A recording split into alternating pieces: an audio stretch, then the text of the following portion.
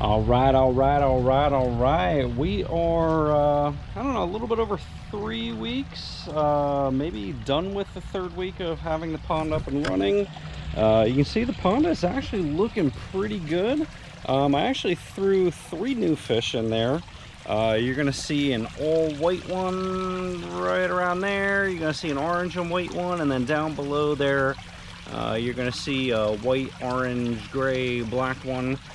He was a little bit hard to see until I got the water a little bit more clear. Actually, today I woke up and the water was really clear. Again, the pond is still cycling. I was watching the pond get a little bit darker and I wasn't liking it, so I threw in a bunch of beneficial bacteria the other day, and actually it was Thursday night. I threw in a bunch of beneficial bacteria and it immediately got cleared up. Cleared up enough that you can see the thousands of toad tadpoles that I showed at the end of my last video. You'll see, I said, I think we know what that was when you see strings of eggs all around the down shoots of the lilies, or the roots of the lilies. That was what they turned into. They turned into toads, or toad tadpoles. So yeah, we're gonna have a couple thousand toads coming up here. Otherwise, everything's doing great with the pond. It's doing its thing. The water's looking good. But I want to do a little bit more for aeration. As it's getting in the 90s in the daytime, I hear a lot of people talking about, you know, that's when they lose fish because they don't have enough oxygen. So yes, we do have a waterfall. You can see the waterfall is creating some bubbles. That is some oxygen. It's moving the water around a little bit, but I don't know that it's enough. So I went ahead on Amazon and grabbed some Aquascape. I grabbed their 2-outlet aeration kit. It comes with 2 aeration pods or pads, and then the pump. And Dominic here, my son, is going to help me place these guys today and see if we can get a little bit more aeration in the pond. This is probably going to be a real quick one. Essentially what I'm thinking is over in the deep section, or right on top of the, you're going to see some rocks right about there. Yeah, it's actually a little cave that I built for the fish. I just cut a pot in half, like a planter pot, and I threw some rocks on top of that. I don't think they've even gone inside it yet, but nonetheless, I think I'm going to put something around there, whether it's on the floor of the pond or if it is on top of those rocks. I'm not 100% sure yet. And then maybe I might put something kind of over here on the edge of the shelf where the lily pads are and get a little bit more flow over there. But essentially, I think we're just going to be dumping these in, run an air line to them, and then run electrical to the pump. So we're going to see, this is a very simple setup. You're just going to have your 120 volt from the house power to your pump. And you're going to see the pump has 2 outlets there for air hose. You're going to get your 2, and these are pretty long. These probably got to be at least 20 feet or so. Air hose with a 1-way check valve already built in. And then you're going to get your 2 air pads. You're going to put the air hose in here, and then basically it's just going to blow air out through this ceramic disc or whatever this is that is perforated. So let's go ahead and figure this out and get going. And over to the filter area, this is where I'm actually going to house the air pump. You can see electrical right there already. I still got to figure out, I think I'm going to get some kind of like hose container, like a thing where you can throw your garden hose into to kind of hide this. And I'm going to throw the pump in there because the pump you actually don't want exposed to the elements. Apparently they are not outdoor friendly. So I'm going to put that in there probably with the filter as well, and I'm going to drill some holes in the side to be able to get the hoses out and kind of contain this a little bit better, and still kind of keep an area back here where I can keep their food and keep the electrical lines and stuff from getting wet. That electrical cord hanging down there right behind the filter. Go ahead and plug that in over there. It's probably going to fire up and start making noise right away. Alright, so it is making noise alright. Go ahead and unplug it.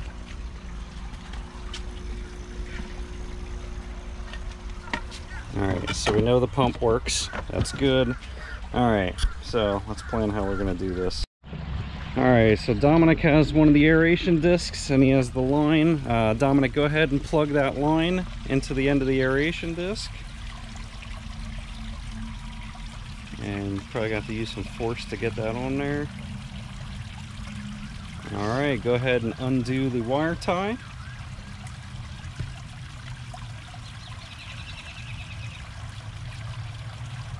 All right, I'll take that wire tie. And where do you want to drop the disc at? Go ahead and drop the disc in and just hold the line.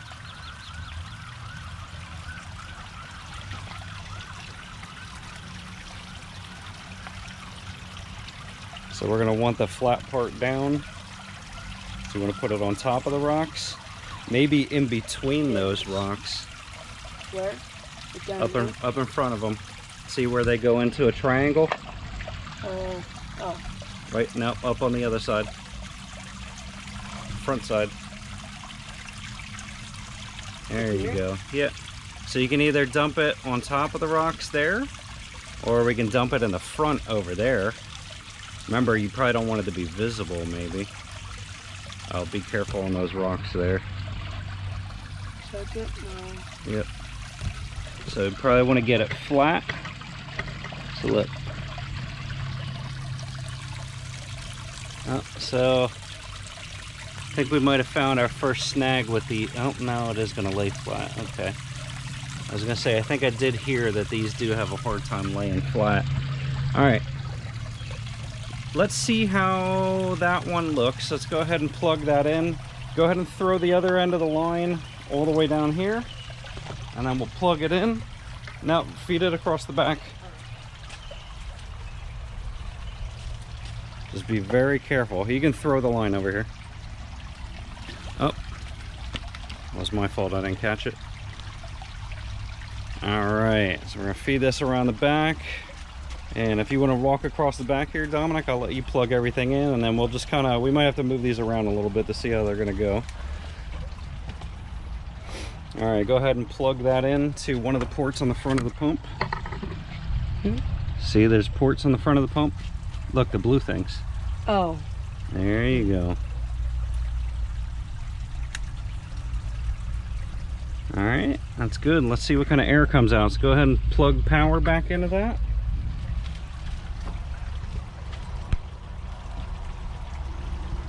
And let's see if we get some bubbles coming out of this thing. So far, I'm not seeing any bubbles.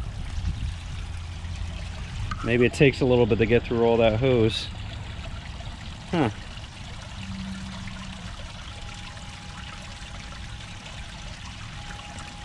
That's weird. All right, let's try this again.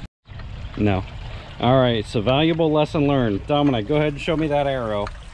So that arrow is the check valve, if you can see that. The check valve is actually supposed to go towards the pump, so there's no air going that way. That check valve is supposed to, that's blocking water. That's supposed to block water from going back up into the pump. So go ahead and unplug that line over there. Oh, we put it backwards? Yep, we put it backwards. And I'm gonna trade lines with you here. I thought that the check valve went closest to the source and not closest to the destination. So Dominic's gonna plug that line back in over there. And I'm gonna plug this back in over here. All right, so Dominic's gonna drop it back in the water where he wants it to go. And we're gonna see how this works out. Do you want to try and put it on top of the rocks, or you want to put it where we had it? I'm trying to put it back where it was. You know what? Put it on top of the rocks. Let's see how it works out over there. Put it in between where those rocks, there you go. Try and set it in there.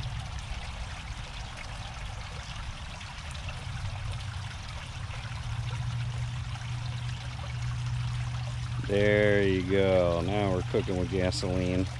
All right, let's plug this puppy back in here. Now the pump sounds like it's doing something. All right, now we got some aeration. This don't put out a ton of bubbles. I thought, oh look, the fish are like, ooh, what's this? What is that, fishies? You're like, all right, this is kind of cool. I'm kind of digging this. Do you like it there on top of the rock? If we can get it a little bit more flat and tuck it? Yeah. Okay. Let's see. Huh? I can't see. Now you can't see it. We'll tuck it then. But I'm gonna try and get it maybe a little bit more flat. That's probably right. Look, they're going over to it. They're like, oh, what is this? Are you gonna put the rocks over the wire? Yeah, so we're gonna tuck the tubing in there. Let's go ahead and see where we want to place the second one. I'm thinking somewhere over here, maybe. But let's just kind of wing it and see where it goes. All right, so I'm thinking if we move these lily pads a little bit, kind of throw it, see where the edge of that ledge is over there? Over here? Try and drop it over in there.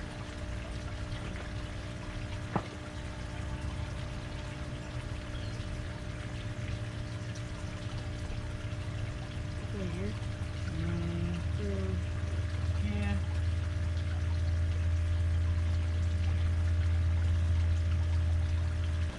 Alright, go ahead and plug it in. Let's see what it looks like there. And then we can work on hiding the tubes.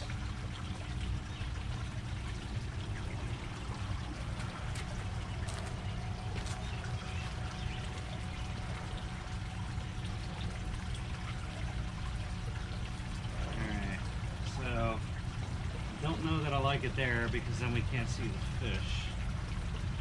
So that's where the fish like to hang out, and my fear is that we're not going to see the fish if we keep it there, so I may end up tucking it back more. But they do like it. They're going towards it. Alright, so I moved the other aeration disc a little bit in front of their little hideaway. And it's giving good water movement around here. It is making it a little bit harder to see them down in that area because there's a lot more turbulence. It's kind of why I don't want to keep it there, because that's where they like to come up and see us, and over here they like to come up and see us. I think I may kind of move this to the back side a little bit. I'm not sure yet. But I do want to make it so we can still interact with the fish good. They do like to hang out up in this area and come and see us, so I don't want to mess with that. And they do kind of like going up on their shelves and eating the tadpoles. Let me think about this for a little bit. We'll probably start hiding. We're going to start hiding the tubing. I'm going to follow the same route I did with the line for the pump, and then kind of get that back in that area. Alright, so now I'm going through and hiding the tubing. I think I got them where I want them settled, and now again we're going to hide it along the lines of where the actual hosing is. I'm going to try and keep it away from any of the sharp rocks to avoid this tubing getting messed up. And then I'm probably going to have to throw some more rock back here because I'm finding a bunch of empty spots. Come on over here and record, Dominic.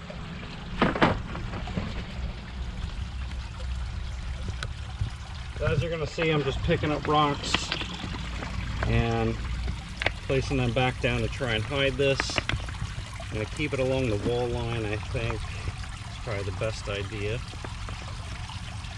And again, we'll just drop some rock in there and try and hide it as best as I can.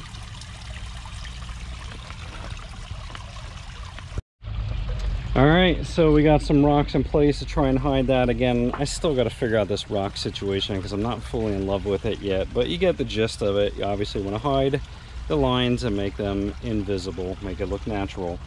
We have the pump over here on top of the filtration unit, and I use those wire ties to just kind of bundle them up, and I'm gonna get something today in some fashion to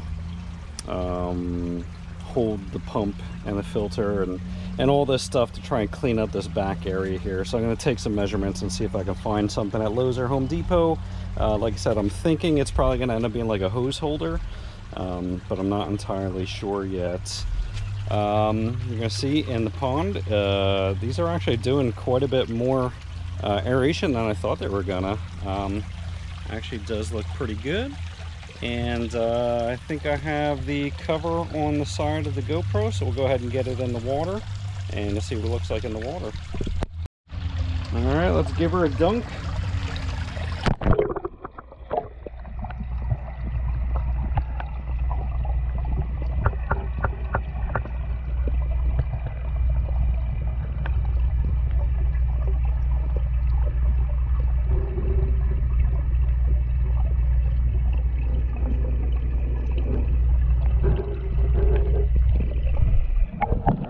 Seems like the fish like it. Let's go ahead and go over on the other side.